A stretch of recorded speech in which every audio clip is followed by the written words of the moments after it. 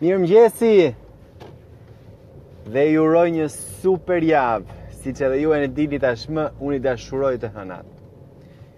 I dashuroj të hënat sepse shnjave re, oportunitete të reja, projekte të reja, ide të reja, do takoj njerëz të ri. Do merrem me punë të reja, do kem më tepër oportunitete, do marr më tepër vendime nga ato vendimet e vogla që unë flas sot. Cili është mendimi juaj për vendimet e vogla? Dhe çfarë, a merrni vendime të tilla? E di çfarë, janë ato vendime të vogla që ne marrim për ditë, që na bëjnë ne të kemi jetë ndryshe. Do doja që secili nga ju, nga ne, të mendoj aktualisht për 3 vendime të vogla që ai ka marrë në jetën e vet, që I ka ndryshuar jetën. Por nuk e di tashmë që ja ka ndryshuar jetën. Duhet ta mendoj dhe nëse ti merrte ndryshe ato vendime, atëherë jeta e tij do ishte ndryshe. Për shembull, mund të jetë të shkuar në një restorant, kur aty takon apo në një bar kafe dhe aty takon personin tënd të jetës. Mund të jetë vendimarrja për një punë të caktuar. Mund të jetë vendimarrja për një shkollë të caktuar. Mund të jetë vendimarrja për një projekt të caktuar. Mund të jetë një mik që takon I cili ty të orienton në një fushë caktuar dhe ti orientohesh në atë fushë. Dhe absolutisht jeta jote ndryshon totalisht. Edhe këto mund të jenë vendime për të cilët jeta ndryshon për mirë, por edhe për keq. Pra janë ato vendimet e vogla të cilat na bëjnë ne të jemi ky që jemi. Dhe po ta mendosh, dhe do doja realisht jeni duke menduar tashmë, se si këto vendime të vogla fare realisht kanë orientuar të gjithë mënyrën se si ne jetojmë dhe mendojmë. Nëse është puna e cila juve ju tërheq, ju mërzit, ju lodh, ndryshoje. Nëse është trupi I cili ty nuk të pëlqen më, ndryshoje, shkon palestër, merru me fitness. Nëse është marrëdhënia në cilën je tashmë që të ka lodhur, të ka stresuar etj, ndrysho veten tënde përpara dhe pastaj ndrysho edhe punën. Pastaj ndrysho edhe bashortin, dashurin.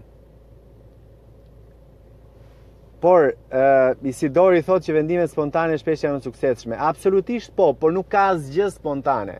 Gjithçka është pjesë e subkonsciencës tonë dhe konsciencës tonë. Pra, mënyra se si ne programojmë veten tonë, në atë mënyrë ne marrim vendimet. Edhe pse ne nuk e dimë që këto vendime tashmë do merreshin në këtë mënyrë, por është mënyra se si ne mendojmë, si ne analizojmë, si ne përcaktojmë, si ne vlerësojmë jetën tonë. Të gjithë ne kemi një bazë vlerash,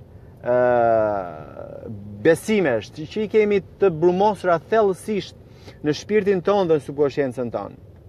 Dhe janë këto besime, këto vlera që ne kemi, të cilat na bëjnë që neve të marrim këto vendime spontane, apo këto vendime të vogla. Këto vendime që mund të duken të thjeshta. Pra ne ndryshojmë, ne rritemi, ne zhvillohemi, ne bëjmë më të mirë nga vendimet të cilat ne I marrim dhe që për momentin mendojmë që janë shumë të vogla. Prandaj ne gjithë kohën duhet ta ushqejmë subkonsciencën tonë, veten tonë, vetëm me gjëra pozitive, me gjëra të mira. Pra, vendimet të mira merren kur ne fokusohemi në gjëra të mira. Kur ne realisht e kemi mbushur veten tonë vetëm me vizione pozitive, me dëshira pozitive, me energji pozitive, me mendime pozitive e të tjera. Pra gjë e parë për të marrë vendime të dhura është ku fokusohemi ne. Nëse ne fokusohemi ke rritja, ke progresi, ke zhvillimi, ke biznesi, ke lumturia, ke familja, ke energjia, absolutisht të gjitha vendimet e vogla janë pozitive. Pra fokusi është njëshi. Dhe dyta është kuptimi që ne japim. Çfarë bëjmë ne kur ne na ndodh diçka e keqe. Se është kollaj të mendosh që gjithmonë gjërat shkojnë vaj, pas njerë nuk shkojnë vaj. Nga një marrëdhënie, është fundi i kësaj marrëdhënie apo fillimi i kësaj marrëdhënie? Nëse ju kujtohet, është një tip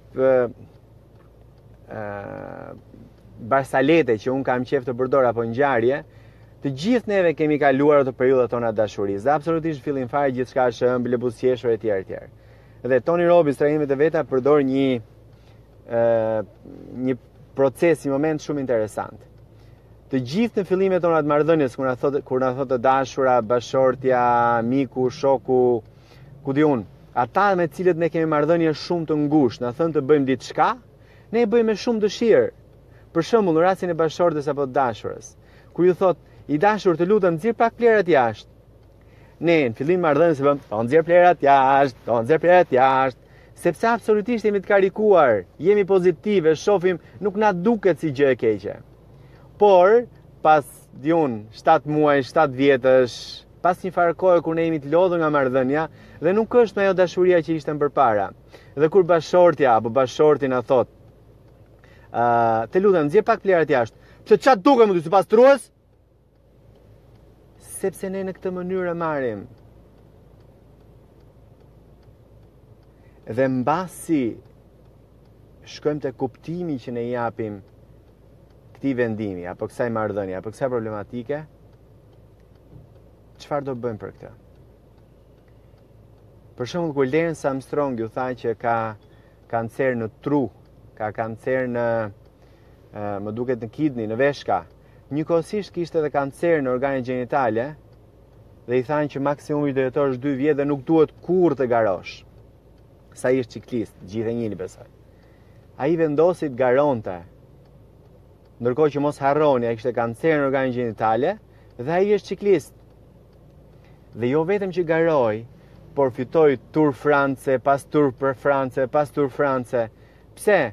Sepse tashmë konkurrentët që ai kishte, ai ju thoshte, "Kush 300 ti? Unë kam mundur kancerin, vlla. Kështu që ti nuk je asgjë."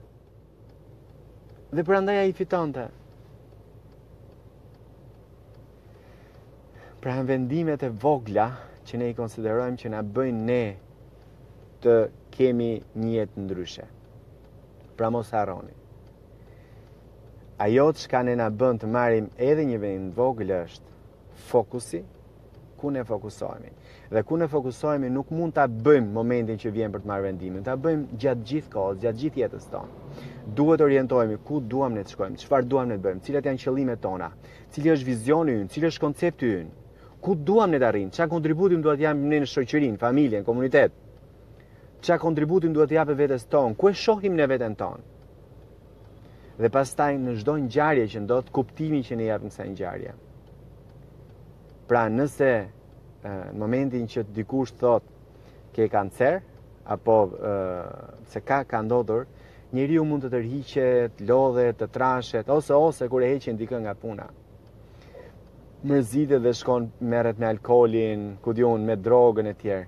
Jo, është fillim i ri. Pra është fundi i një ngjarje, i një historie, i një jete, i një mënyre të punuari, apo është fillimi.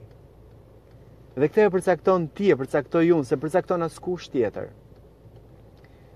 Edhe mbasi kemi dhënë kuptimin, çfarë do bëjmë ne këtë. Pra, do rrim, do ta pranojmë si fakt dhe do tërhiqemi, do shtrihemi këtë divani, apo do veprojmë, do marrim action. Action për ta bërë gjën më mirë, për të bërë më të mirë, për të rritur, për të zhvilluar. Pra në vendimet tona që na bëjnë të vogla që na bëjnë ne ky që jemi. Dhe gjithmonë për të qenë të lumtur, që njerëzor duhet ketë progres. Ne duhet kemi progres. Dhe progresi është tematika e radhës. Ju uroj një super ditë edhe super javë. Kalofshi sa më bukur dhe mos harroni. Lexoni, mësoni, studioni, rrituni, progresoni, fokusohuni në gjërat mira. Se nëse fokusoheni dhe vendimet e vogla që ne do marrim, të cilat ne nuk kuptojmë që ndryshojnë jetën tonë, janë vetëm të mira. vetëm pozitive. Ju kam shumë gjanë.